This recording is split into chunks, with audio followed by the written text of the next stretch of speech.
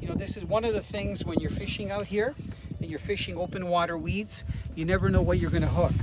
This is our first fish.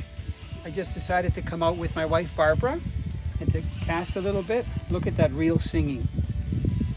That's a Duckett 2500 size reel with 20-pound braided line.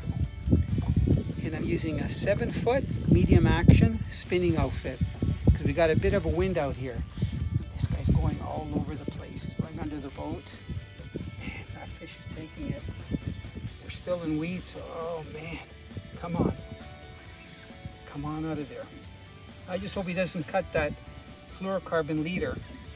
I'm only using 20-pound test at the end because we're really going after walleye and some bass. Let's see what happens here.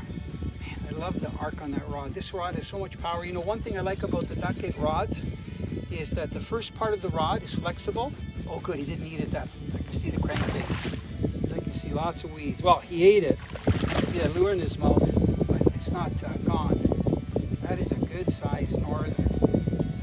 Oh, big head shakes. I don't know if he's ready or not.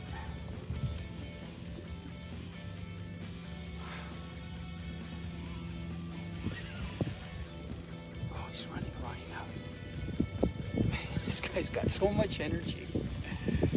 As I was saying, what I like is that most of the Duckett rods, the tips are soft. When I say soft, for the first about 4 guides, you see that the rod bends, which is perfect because you get a slight delay when you go to set the hook because that rod tip bends a little bit, and then the rest of the rod has tons of spine and power to get into the fish. I tell you, this guy's fighting hard. He's got tons of energy, and I'm not babying it. It's a good sized fish. I'm gonna have to get a measurement on him. Just gonna get my net. Get him in head first. Come on.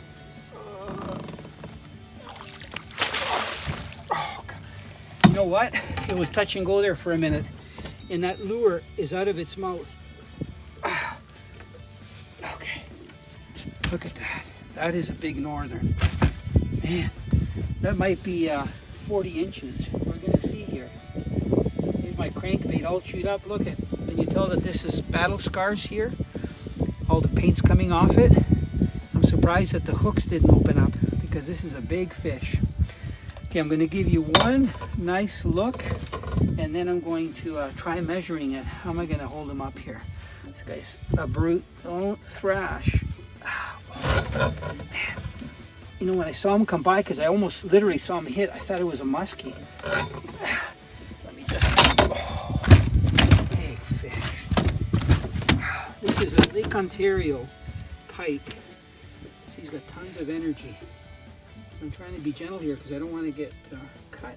And he's got tons of power. So I'm just sliding my finger underneath the gill plate. And look at, isn't that a gorgeous pike? From head to tail, you can see he's a gorgeous creature. Look at him. I don't want to keep him out of the water too long, so we're going to get a quick measurement. Yeah, and this only goes to 36 inches.